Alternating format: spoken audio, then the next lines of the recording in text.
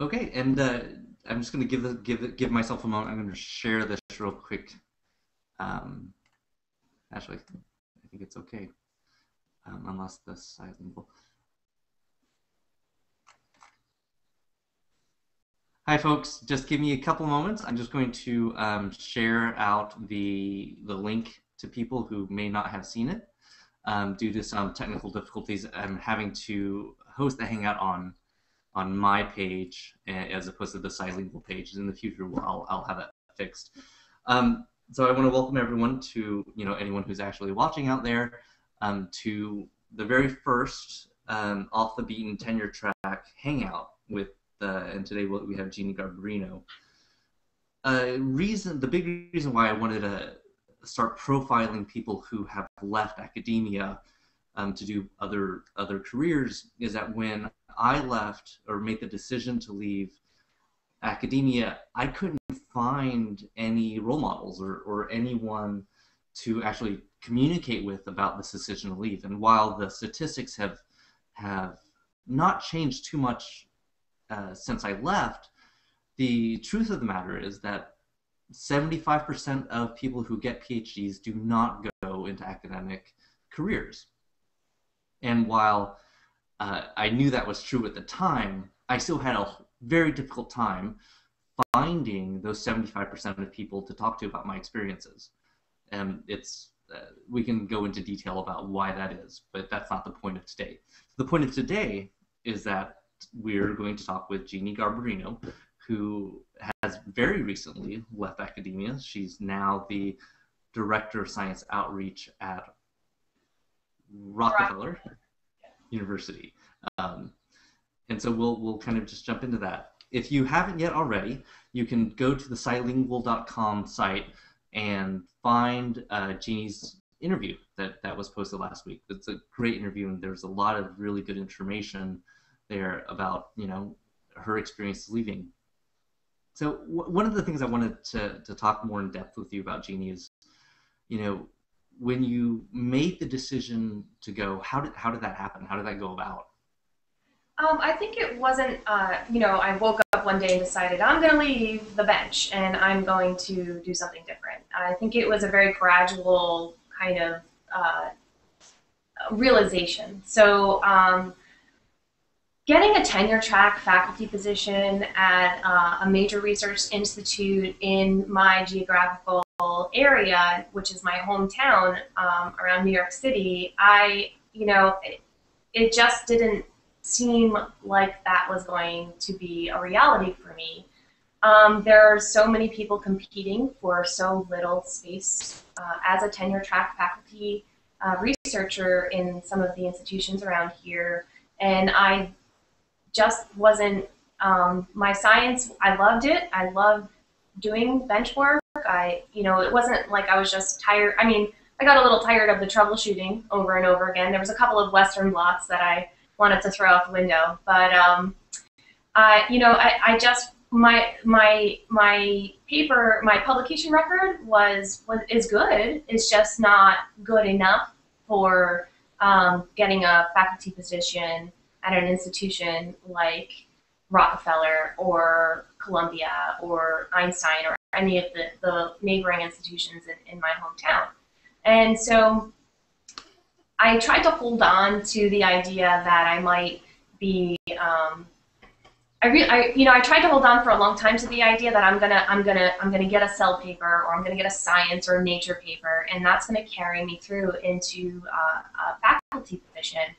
But I didn't get one in my PhD work, and it became pretty clear that it just wasn't gonna happen for my postdoc work. Though I did publish in nice journals, I just wasn't getting that top paper that would push me into that pool of attractive candidates. Mm-hmm. So that's when I realized that unless I was willing to pack up and perhaps move to another geographical location where there's less of a supply and more of a demand, it just wasn't going to happen.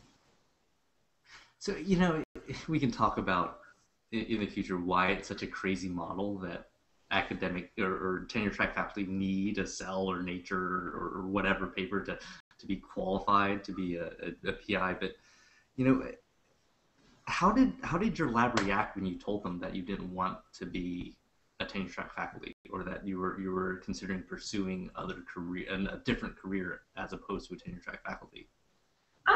It wasn't there. It was a non-issue.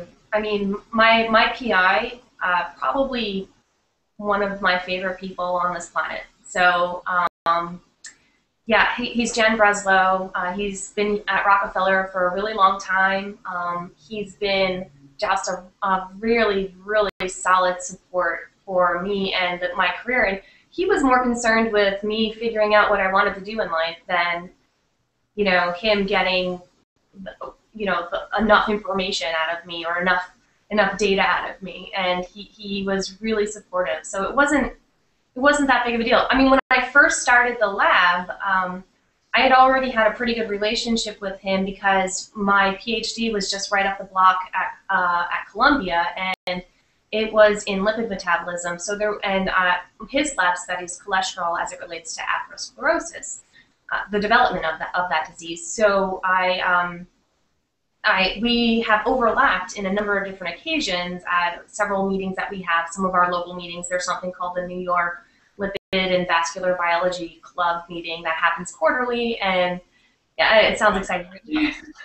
Yeah, so we you know, I had been going to that basically since I started my PhD, and he'd been going to that for a really long time as well, and we've overlapped in many different types of events like that. So when I first started the lab, he basically understood that I was really into lipid metabolism, and I was highly, highly considering getting into a faculty position. And so he said, "Listen, there's a chance that I'll be retiring around the same time that you're going to be doing looking for your faculty positions. I'm happy to hand over your project so that you can take it further." So I actually, wow. It wasn't even that I didn't. I had a lot of opportunity to try to pursue a faculty position. It was really the location that drew me away from it. Right. And so anyway, when I started getting involved in a lot of these science communication initiatives, he was really supportive. I wasn't there it probably was because I always made sure that my lab work came first. I always produced my data. I wrote my grants. I wrote my manuscripts, and without any kind of dent in my workflow in the lab. And so he didn't really care if I wanted to blog all the time or hang out on Twitter for a little bit to chat with some people about science. It was a non-issue. So, going back to something that you said, that he really supported you in terms of kind of finding out what career you wanted to pursue. So, you're in lab, you've made the decision to leave. What was the next step for you? What was the next process where you decided, okay, this isn't what I want to do? How did you go about finding what you did want to do? Yeah, so we started talking about a number of different things, and we first started to potentially talk about going into industry. There's been a precedent set for people coming out of the lab to either get a faculty position or to go into industry. So, for instance, one of his students from the 90s rose really high in Merck and is now leading up one of the groups at Sanofi. So, and that was sort of one of the examples by which I could live by and try to use that to figure out my own career trajectory. And so I started interviewing in some industry places and looking at what's available at the pharma and biotech companies around here. I did some preliminary interviews. I went on a couple of face-to-face interviews, and I did my best, and I definitely brought my game, my top game, or whatever they say, those youngins. And yeah, but I just didn't feel it. I just felt like what I was doing was I was presenting something because that was what I was supposed to do, and not because it was what I wanted to do. So I've given these industry job talks before, but I just didn't feel it. And maybe that that was somehow translated in these things, and that's probably why I actually never got a job offer for industry, you know, among other reasons, I don't know. And so I had to reevaluate what I wanted to go into, and I just decided, okay, well, let me give science writing a try. And so I started writing for Natural Selections, which is the newsletter here on the Rockefeller campus. It's a pretty old newsletter, so it has a nice, rich history to it. I just realized, wow, I love this. I love writing, and I never had the confidence to really put myself out there. I didn't think I was a good writer until I started writing, and I started getting feedback from people being like, oh, wow, I really liked your article in Natural Selections. Keep it up, you know, nice job, kind of thing. And I was like, you know what, Natural Selections is great, but let's take this one step further. And so I started a blog. And then once I started the blogging, I realized the importance of social media, and I started getting on Twitter, and I started realizing the importance of science communication. And then once I recognized that and I found this community of like-minded people, I was just like, oh my God, this is it. I want to be a science communicator. And I want to do things that help promote science and science education. But it took me a long time to realize whether that would be formal education or informal education, or, you know, where that would lie. Like, would I be going to a museum? Would I be going to a high school or something like that? Or staying at a research institution. And so it took me a while, but I finally found my way. So, you know, I think it's totally worth mentioning at this point. You've made the decision to leave. You started tweeting and blogging, and when I started doing social media very, very lightly last year, one of the first things I noticed, and I said this before, is that you were everywhere. You do Google Plus, you're on Twitter, you at that point in time you're still the biology editor for XX Science. Mm-hmm. And what I find amazing about this career path up to where you are now is that a lot of these are opportunities, it sounds like, you created for yourself. Absolutely. And so I love hearing the story about how you landed where you are now. So can you tell the audience about how you became the director of science outreach? Oh, sure. So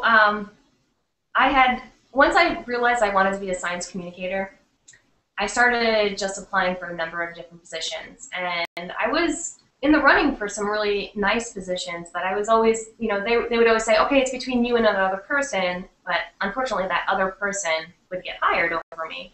And I just was thinking about my future, thinking about the fact that as a postdoc, you don't get retirement. I was kind of tired of being in my mid-30s and having, you know, the pay of an entry-level person that's in their mid-20s as a postdoc. So I was really getting frustrated from a financial and sort of life planning standpoint.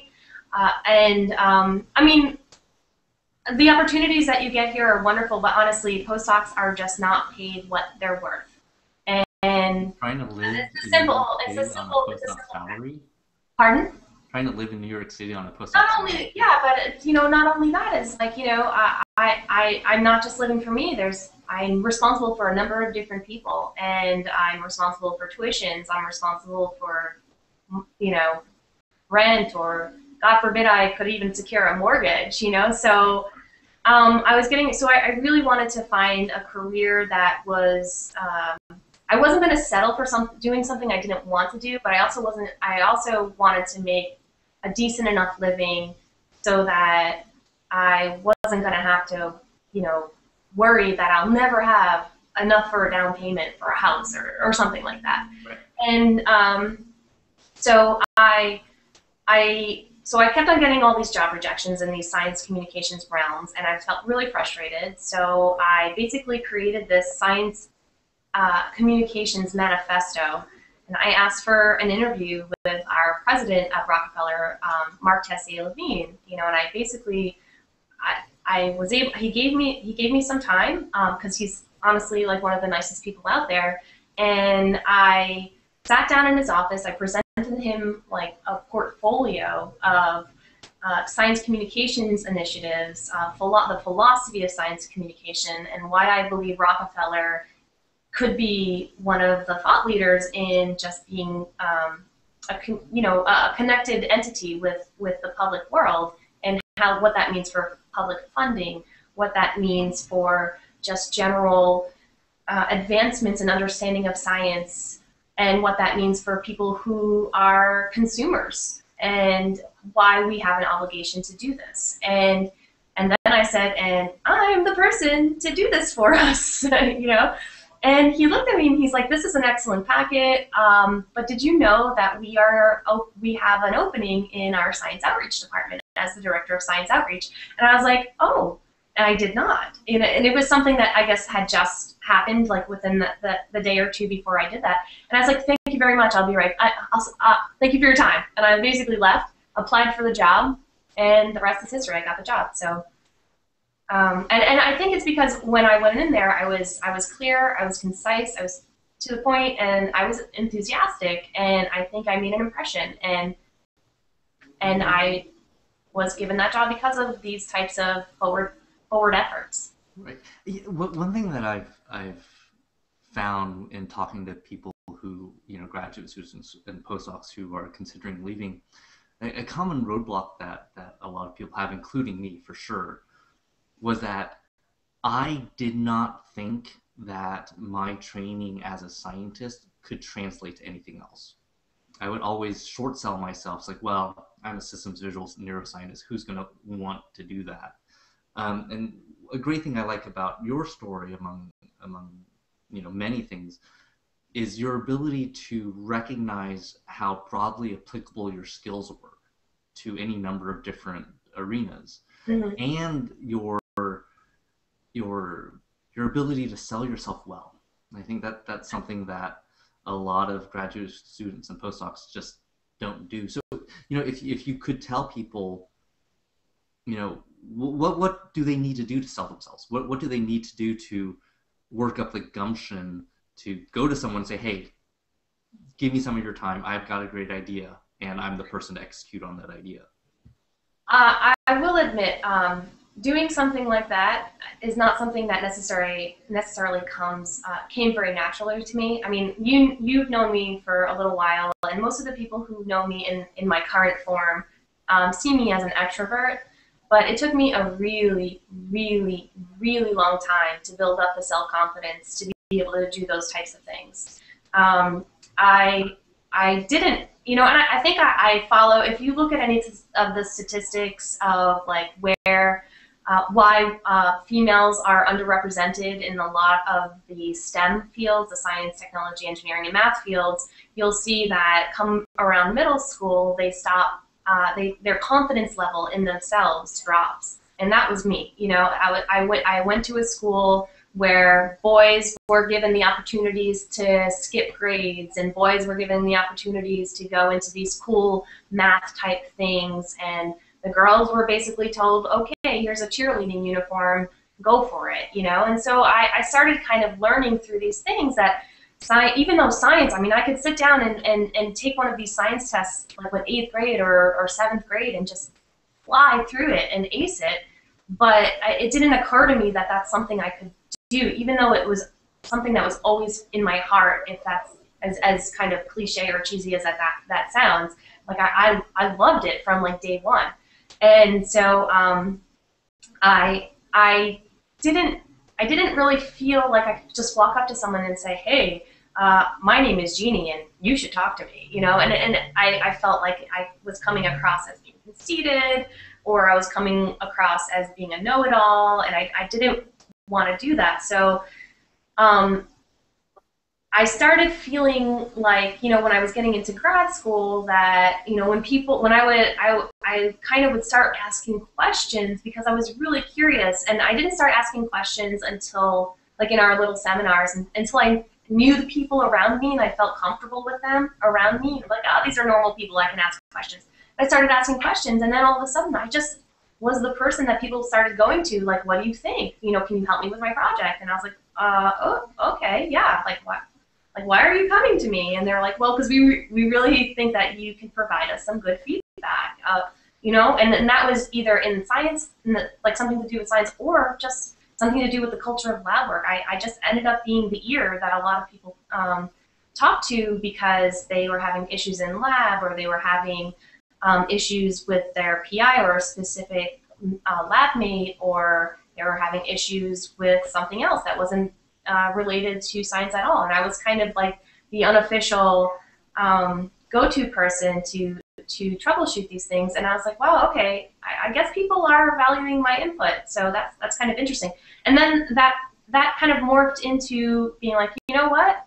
I shouldn't be so afraid to speak up. I shouldn't be so afraid to talk to someone. And I started repeating this little mantra, you know, the worst that can happen is that someone says no. And what's going to happen to me if someone says no?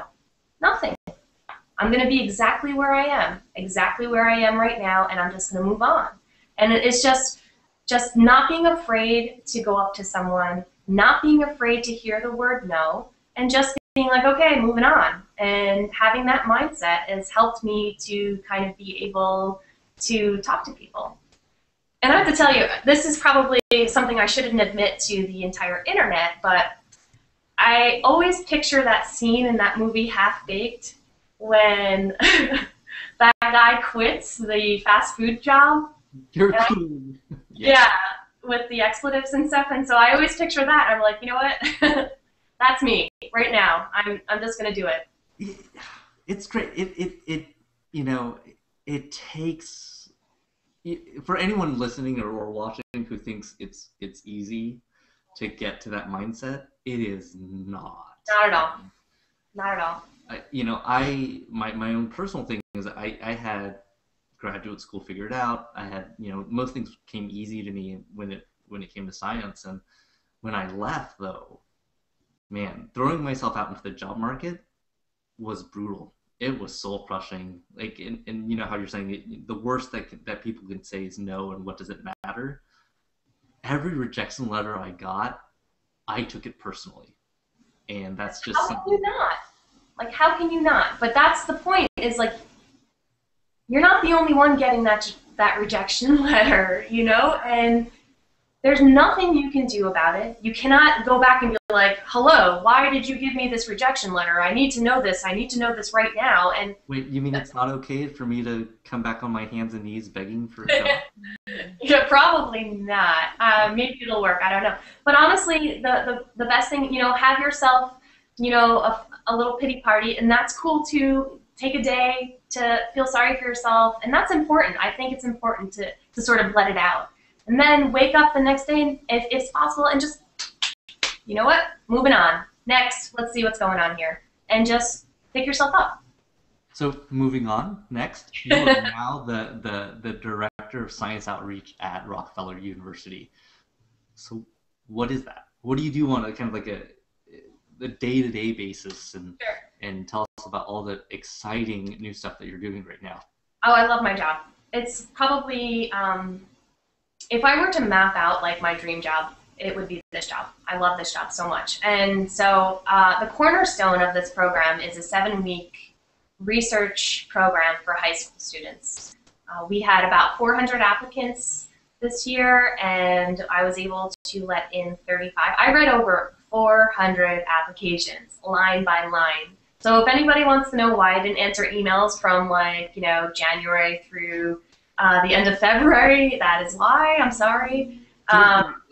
What's the name of the program, and is this program open to anyone in high school, or is it just around the New York City area? It's the Summer Science Research Program. We call it SSRP, and it is unofficially limited to the New York area, so greater New York area. We have students coming from New Jersey, from Connecticut, New York, multiple places in New York, primarily New York City or Westchester, which is the suburb outside of New York City. Mm-hmm. And we can take someone who is 16 and older because of New York State law. You cannot come into a laboratory unless you are 16 years of age or older. And then I pair them with a research mentor, so someone, either one of the PIs here. We have 73 labs here at Rockefeller, and usually it's a postdoc or a student who will take on one of these high school students, and they'll mentor them for 7 weeks, and these students will get their own project. Well, I'll be teaching or facilitating courses on helping them to think critically, helping them to understand pseudoscience from real science. And my stamp on this would be, helping them to understand the value of communicating science and the value of social media in doing that. I'm also going to help them understand how to put together like a scientific presentation, your traditional poster type thing, because that's what the end point is. It's this poster presentation and a la scientific meetings. And along the way, we're going to do some cool things. Like I'm actually partnering with the Story Collider, and we're going to have a Story Collider here, hopefully giving the opportunity for a couple of the high school students and possibly some of our college students that are coming in our other program called SURF. It's the Summer Undergraduate Research Fellowship. That's run by our dean's office here at Rockefeller. And we're going to have a cool event. And the goal of this is to help encourage public speaking and have them get more confidence in speaking in public forums. And so this whole thing is going to be a really amazing, I've always been on the other side of it. I've mentored some of these high school students before, or some of these college students, but I've never run the program, so this will be my first summer, and I'm really looking forward to doing that. But in addition to the SSRP, so I'm involved in outreach, and outreach is basically defined in like a million different ways. So, I do a lot of social media type of engagement. I go to schools and I give talks around New York City. I try to match students or postdocs with schools in New York City for them to do some things. I will bring entire classrooms here and spend a day with them to talk about neuroscience or hepatitis C kind of disease transmission, because that's one of our strengths here at Rockefeller. We have a really big neuroscience strength, and I think about 50% of our labs have something to do with neuroscience. So. And Charlie Rice, who is here, is one of the leaders in hepatitis C research, and so I'm working with a few members of his lab to try to develop a curriculum that's applicable for high school students and bring them in. I have a lab. We'll do experiments and just get them interested in science in any way that I can. And I'm looking specifically to find schools that are underfunded and underserved, and let these kids know that there are opportunities here for you. Let's do it together. And I should mention, all of our programming is absolutely free. We raise money and we do it, we provide these services pro bono because we understand that this is a luxury and we need to share that. So we need to share our knowledge with the broader community. And I'd like to do it through students. It's admirable. And so, getting back to the idea of your skill sets as a graduate student and then transitioning to your new position, what skill has surprised you in your new role that you're like, oh wow, I learned that as a grad student and I'm shocked that it actually works here? Asking questions. So as you know, you're trained in graduate student to be very analytical, to ask the right questions, not just ask any question, but ask the right question. And then hopefully that answer will lead you down a path that will bring you towards some material or some tidbit of knowledge.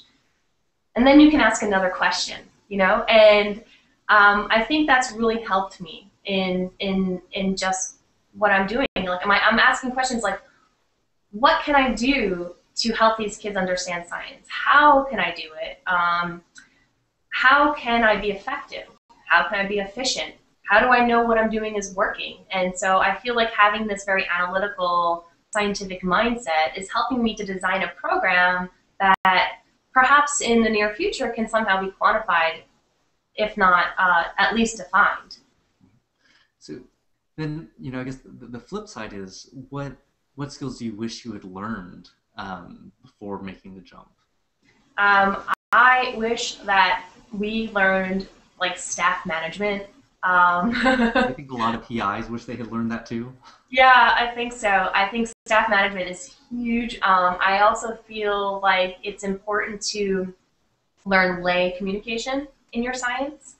I think, I didn't realize science communication was even a thing until I started like getting into Twitter and blogging. I mean, I had no problem talking about like apolipoprotein A1 and how it related to high density lipoprotein and throwing out all this like blah blah blah jargon because I'm like, well, why do you need to know as what grandma? Why do you need to know these things? Because this is not your career. Your career is something else. And then I realized, well, she does need to know these things because she's sitting there reading her bottle of Lipitor, just being like, high density lipoprotein, and like, or like, whatever that means, a statin, HMG CoA reductate. Like, what is this stuff, And so I realized putting two and two together that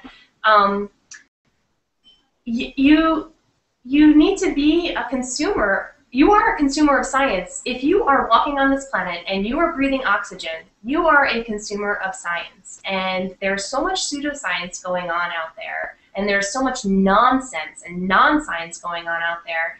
And people are making these horrible decisions that are often far-reaching, whether they have to do with public policy, whether they have to do with education or their personal health, that it's just an atrocity that we aren't sharing what we know with the broader public. And so that's why I feel very strongly that scientists need to communicate. But I also understand the boundaries, or I understand the roadblocks rather, for why scientists may not communicate. And that's why I'm here. I'm trying to basically facilitate and provide a platform, so all they have to do is just say something, and I can put it out there for them.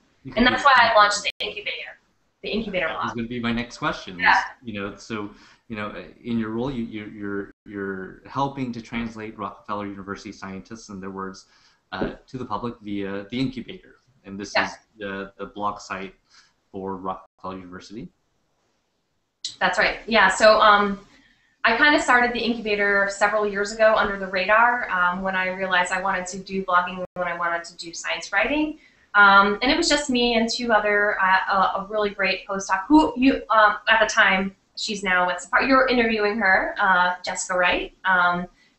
We met here at Rockefeller and we started blogging together on the incubator. She left and I moved on to different things, and the incubator lay dormant, so that when I joined here, I was like, I talked to my boss, my higher ups, and I was like,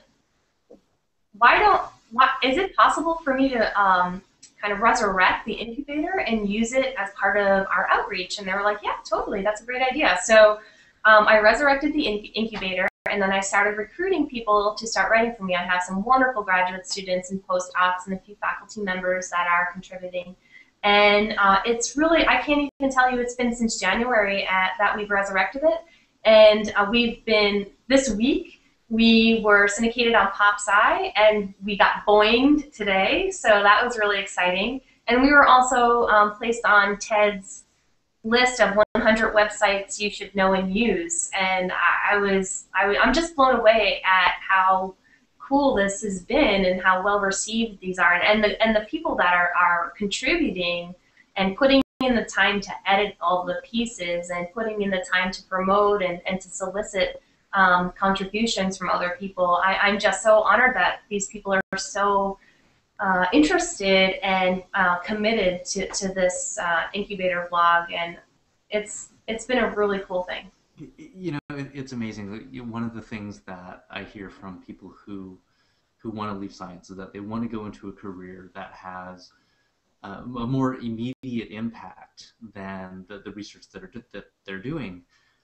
And I think the incubator and your work with it is almost an extreme example of doing something that has immediate impact. I mean, just like you said, you relaunched this in January, which is not more than 3 months in the past, and yet already I can only imagine that you have hundreds, if not thousands, of people being impacted by the science that you're communicating.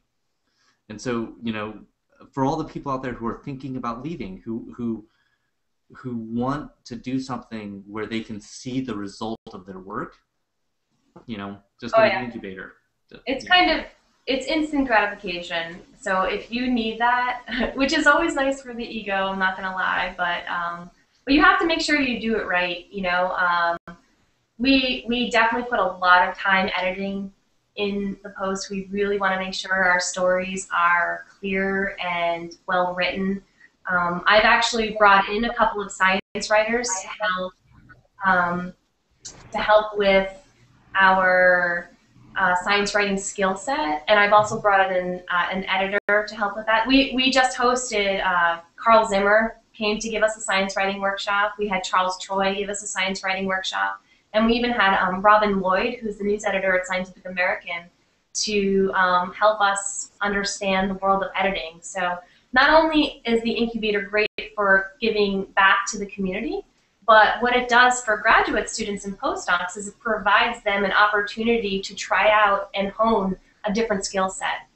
And that's science writing for the lay audience. So if anybody wants to go into publishing, being an editor at a journal, or writing for a lay magazine, or just being a grant writer, or anything that involves a medical writing or whatever, they can get some experience here. So it's kind of both ways. I'm trying to do something that benefits both the community at large, but also our community here at Rockefeller.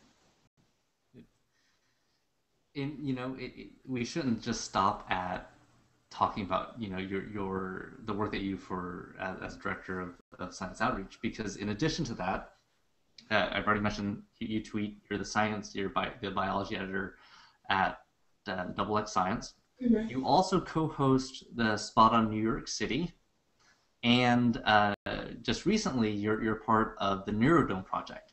So can you tell us a little more about both of those projects? And sure. I'll probably keep listing off everything you're involved in, but I'll stop. Okay, so I'll start with XX Science. XX Science is probably one of my most favorite things I've ever done in my life. We have a really great team of people led by Emily Willingham, who is the editor-in-chief, and we basically try to write articles with a female audience in mind. I'm a feminist through and through, and I like to stand up for women's rights, and I like to stand up for women's rights in particular in science or in STEM fields. And so XX Science is a really wonderful platform to communicate these things. But I also like to do things that are very comedic. So I'll talk a little bit about pregnancies and stuff like that, and in a kind of a comedic context. I like to write in comedic verse, I guess. At least I think it's funny. I don't know if anybody else does, but it's a good time for me. But also try to address more important issues like, why do we need birth control? Or get your hands off my uterus, homeboy, like kind of stuff like that. So that's a really, I just love, so xxscience.org. And Spot On NYC, that's something that I co-organized with Nature.com, Ars Technica, and it's a partnership between Nature, Ars, and Rockefeller. And the people that are involved in that are Joe Bonner, who is the Director of Communications here at Rockefeller, John Timmer, who is the Science Editor at Ars Technica, and Lou Woodley, who is the Communities Specialist at Nature.com. And so we got together kind of through me going up to someone and saying, I want to do something, and I want to do something for New York City, and I want to do something surrounding science communications. And she says, well, I know just the person that you need to talk to, and it's Lou Woodley.